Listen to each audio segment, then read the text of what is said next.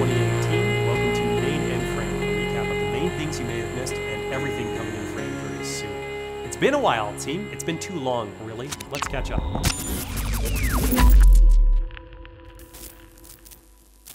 Our engineering and product teams have been focused on January deadlines, racing to get the work where it needs to be. Our last several blog posts have been focused on tech, with the November update published recently from Head of Product Kaylin Sharp, outlining the impressive progress made recently. Our VP of Engineering also shared an update about Erebos, the JavaScript client library we've built to interact with Swarm file storage and communication APIs. We also announced that Mainframe is joining with Masari for their Open Disclosures Registry, a consortium of blockchain companies committed to making their projects and token info openly available, searchable, and auditable.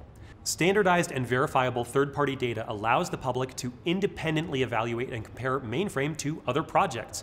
In an industry that's seen more than its fair share of bad actors and shady dealings, we believe that rebalancing the equation to foster greater trust and transparency is absolutely the right thing to do. We believe in personal privacy and institutional transparency. Other news, we have been traveling. There are impressive communities of blockchain developers across South America, and we want to meet all of them. We've hosted meetups at Sao Paulo, Belo Horizonte, and Rio de Janeiro, all in Brazil, where several of the Mainframe team are from. Fun fact, several of the Americans on the executive team have lived in Brazil and even speak fluent Portuguese, including founder Mick Hagan, CTO Carl Youngblood, and head of product Kaylin Sharp. After meetups there, the team was in Buenos Aires, Argentina, but couldn't stay long before heading on to Santiago, Chile for the final stop of the trip. We had fantastic turnout, and you know Mainframe likes to host a good time. Santiago is also home to La BitConf, the largest blockchain conference in South America, where our founder Mick Hagan spoke about the vision for Mainframe, the broad strokes of what we're building, why we're building it, and why the world needs it. The Mainframe movement will succeed with boots-on-the-ground community all over the world. We know that that's essential, and we will do everything in our power to foster and grow those communities and support them in every way we can.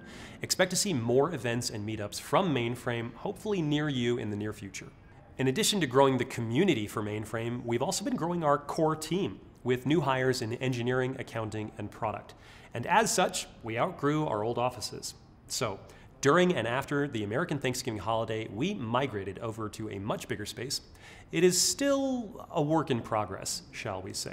But there is plenty of space for us to grow, collaborate, and accelerate the work of bringing you a live Mainframe network. Plus, all of those meetups in Brazil were no accident. We haven't published this online yet, but anybody who attended those meetups in Brazil will know we are opening a Brazil office. So we are looking for brilliant engineers in Brazil, near Sao Paulo, or willing to relocate to Sao Paulo.